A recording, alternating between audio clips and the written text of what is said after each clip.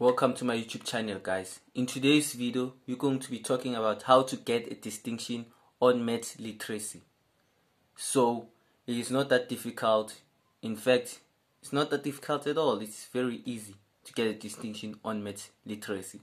Anyone can pass maths literacy, and I've heard that some of you have challenges on maths literacy. That's why I started teaching maths literacy.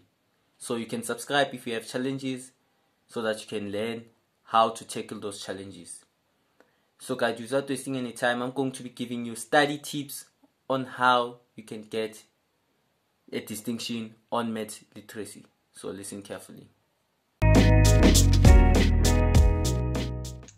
So this is it, guys. Make sure you listen carefully and take down some notes, because everything I'm saying here is very important. To achieve a distinction in maths literacy, here are some steps you can follow. Number one is to understand the syllabus.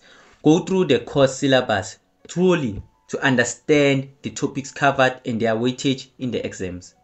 This will help you prioritize your studies and focus on the areas that carry more marks.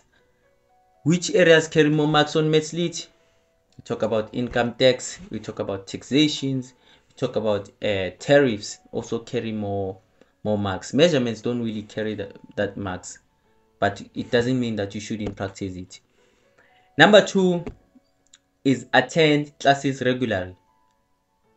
Make sure you attend all maths literacy classes to grasp the concepts and explanations provided by the teacher, and participate actively, ask questions and take notes during when the teacher teaches. I almost said lectures, guys. I almost said lectures, but I forgot that you are being taught by teachers.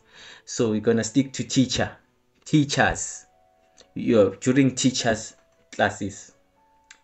Number three is practice regularly. Maths literacy requires practice to gain mastery. Solve a variety of problems regularly, including application based on questions, to develop your problem solving skills. Practice your questions from textbooks, past papers, and online resources to broaden your understanding. Textbook, past papers, and past papers really help, very much really help when you're studying maths. I don't care which maths you are doing, whether pure maths or maths lit. You have to study using past papers. And number four, which applies to all the subjects, is to seek for help. Seek help when needed. If you encounter difficulties with certain topics or questions, reach out to your teacher for clarification. Don't hesitate to ask for help or guidance, or consider forming study groups with classmates to discuss and solve problems together. That's number four. Number five is create a study schedule. Create a study schedule. Divide your study time effectively and allocate sufficient time for each topic based on their weightage.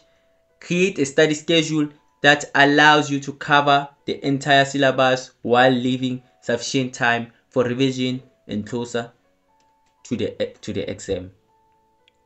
What's so funny about maths is that anyone can actually do it compared to pure maths. Pure maths, you cannot do it, especially when you didn't start it at grade 10. You cannot just say you're gonna do pure maths at grade 11. You will get like 3 over 100. I've seen shocking stuff. People get 3 over 100. Others get even 0. Imagine you get nothing. But you are not there. Number 6 is review and revise. Regularly review the topics you have to cover to reinforce your understanding. Allocate dedicated time for revision in your study schedule. During revision, focus on practicing more difficult questions and identifying any areas where you need further improvement. Practice more difficult questions.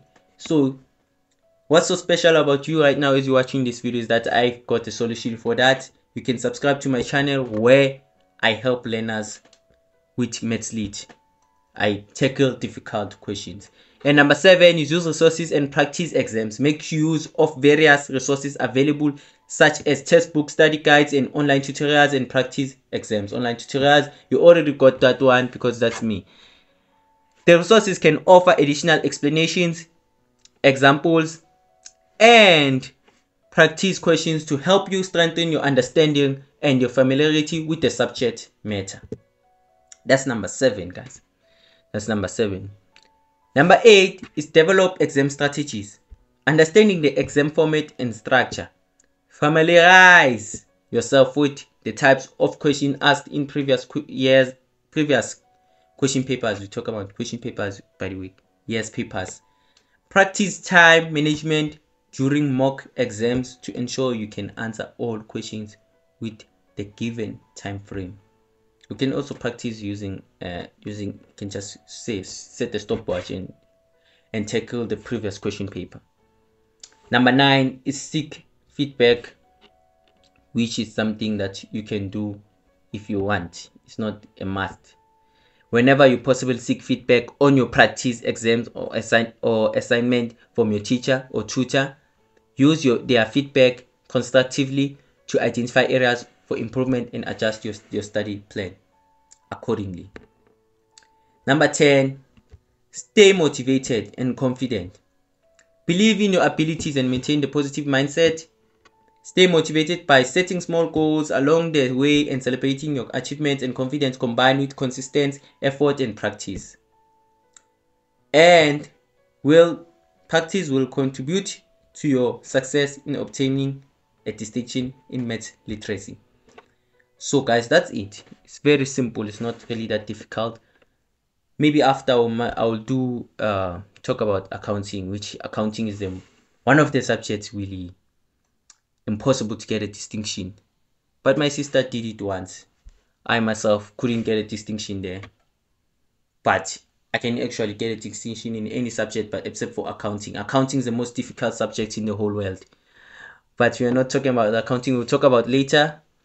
If you have struggles with accounting, you can also subscribe to this channel because I'm going to be tackling some of the difficult things in accounting also.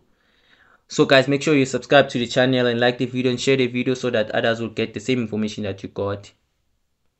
Peace. See you on the next video.